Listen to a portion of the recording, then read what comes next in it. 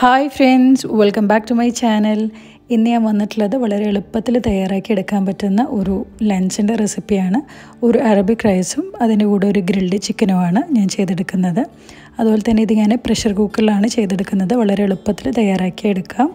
അപ്പോൾ നമുക്ക് റെസിപ്പിയിലേക്ക് കിടക്കാം. അപ്പോൾ അതിന് മുൻപേ തന്നെ എപ്പോഴും പറയുന്നത് പോലെ നിങ്ങൾ എൻ്റെ ചാനൽ ആദ്യമായിട്ടാണ് കാണുന്നത് എങ്കിൽ ഒന്ന് സബ്സ്ക്രൈബ് ചെയ്യുക. തൊട്ടടുത്ത് കാണുന്ന ബെല്ലൈക്കൺ കൂടെ ഒന്ന് പ്രസ് ചെയ്യുക. അപ്പോൾ നമുക്ക് ഈ ഒരു ഈസി ആയിട്ടുള്ള അറബിക് റൈസും ഗ്രിൽഡ് ചിക്കനും എങ്ങനെ തയ്യാറാക്കിയെടുക്കാമെന്ന് നോക്കാം. അപ്പോൾ ഞാനിവിടെ ഒരു പ്രഷർ കുക്കർ ഗ്യാസിൽ വെച്ച് ചൂടാക്കിയിട്ടുണ്ട്. അതിലോട്ട് ഒരു 1/4 കപ്പ് ഒലിവ് ഓയിൽ ചേർത്ത് കൊടുക്കുക.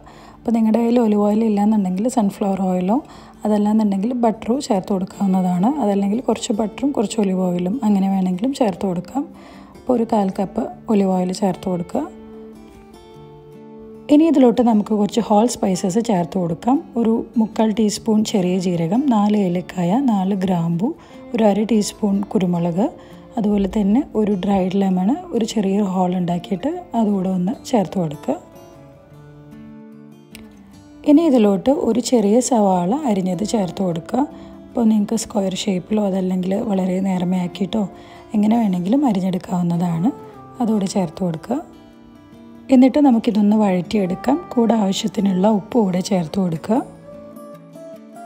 ഉള്ളി ഒന്ന് ചെറുതായിട്ടൊന്ന് വഴന്ന് വരുമ്പോൾ ഒന്ന് സോഫ്റ്റായിട്ട് വരുമ്പോൾ നമുക്കിതിലോട്ട് അരച്ച് വെച്ചിരിക്കുന്ന തക്കാളി ചേർത്ത് കൊടുക്കാം. ഞാനിവിടെ 2 മീഡിയം സൈസ് വലുപ്പത്തിലുള്ള തക്കാളി, ഒരു 1/4 ടീസ്പൂൺ ചെറിയ ജീരകവും ഒരു ചെറിയ പീസ് ഇഞ്ചിയും 4-5 അല്ലി വെളുത്തുള്ളിയും ഒരു 3 പച്ചമുളകും ചേർത്ത് നന്നായിട്ടൊന്ന് അരച്ചെടുത്തതാണ് മിക്സിയിൽ. വെള്ളമൊന്നും ചേർക്കാതെ അതുകൂടെ ചേർത്ത് കൊടുക്കാം. ഇനി ഇതിലോട്ട് 1 ടേബിൾ സ്പൂൺ പാപ്രിക്ക പൗഡറും 2 ടേബിൾ സ്പൂൺ അറബിക് മസാലയും ചേർത്ത് കൊടുക്കാം. അറബിക് മസാല ഞാൻ വീട്ടിൽ തയ്യാറാക്കി എടുത്തതാണ്.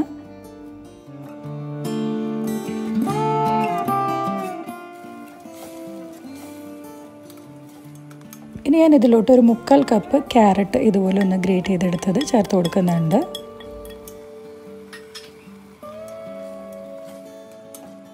ഇനി നമുക്കിതിലോട്ട് അരി വേവിക്കാനുള്ള വെള്ളം ചേർത്ത് കൊടുക്കാം. ഞാനിവിടെ 3 കപ്പ് അരിയാണ് എടുത്തിരിക്കുന്നത്. അതിന് 4 കപ്പ് വെള്ളം ചേർത്ത് കൊടുക്കുന്നുണ്ട്.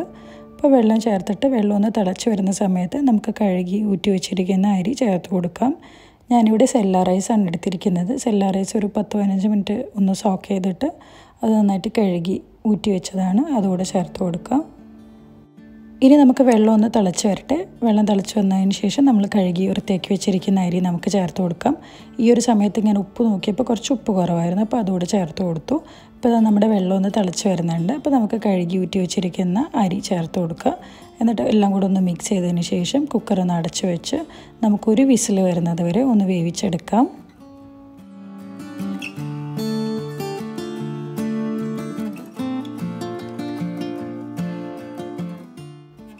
ഗ്യാസിൻ്റെ flame medium to law flame ആക്കി വെക്കാൻ വേണ്ടി ശ്രദ്ധിക്കുക. എന്നിട്ട് അടച്ചു വെച്ചിട്ട് നമുക്ക് ഒരു വിസിൽ വരുന്നത് വരെ വേവിച്ചെടുക്കാം.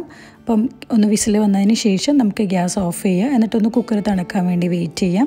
ഇനി ഈ ഒരു സമയത്ത് നമുക്ക് ഗ്രിൽഡ് ചിക്കൻ്റെ മാരിനേഷൻ തയ്യാറാക്കിയെടുക്കാം. ഞാനിവിടെ ഒരു 500 ഗ്രാം ചിക്കനാണ് എടുത്തിരിക്കുന്നത്.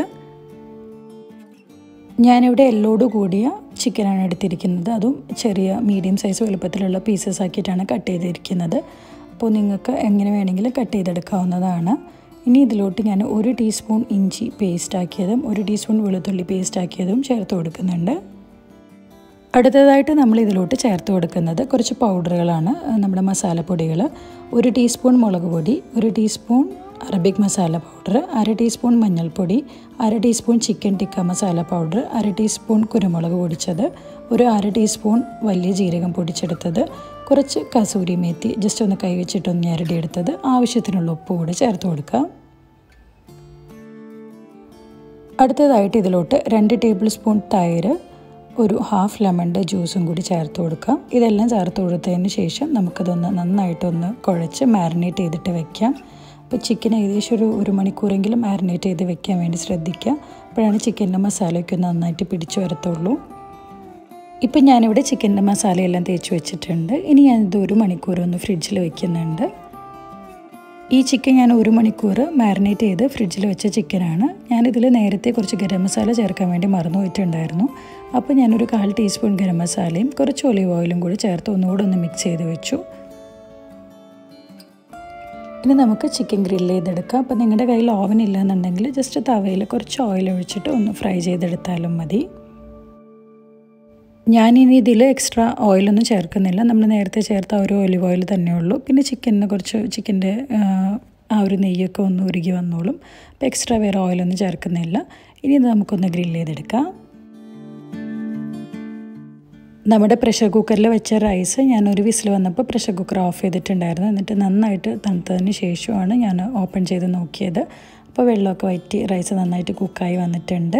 ഇനി നമുക്കിതൊന്ന് സെർവിങ് ഡിഷിലോട്ട് മാറ്റാം. അപ്പോൾ ഇതായിരുന്നു ഇന്നത്തെ ഈസി അറബിക് റൈസും ഗ്രിൽഡ് ചിക്കനും. അപ്പോൾ എല്ലാവർക്കും റെസിപ്പി ഇഷ്ടമായെന്ന് വിചാരിക്കുന്നു. ഇഷ്ടമായിട്ടുണ്ടെങ്കിൽ നിങ്ങൾ തീർച്ചയായിട്ടും ലൈക്ക് ചെയ്യുക. നിങ്ങളുടെ ഫ്രണ്ട്സിനും ഫാമിലിക്കും ഒക്കെ ഷെയർ ചെയ്യുക. ഫീഡ്ബാക്സൊക്കെ കമൻറ്റ് ബോക്സിലൂടെ അറിയിക്കുക. അപ്പോൾ ഇൻഷാ അല്ലാഹ് പുതിയൊരു റെസിപ്പി ആയിട്ട് വരുന്നത് വരേക്കും ബൈ.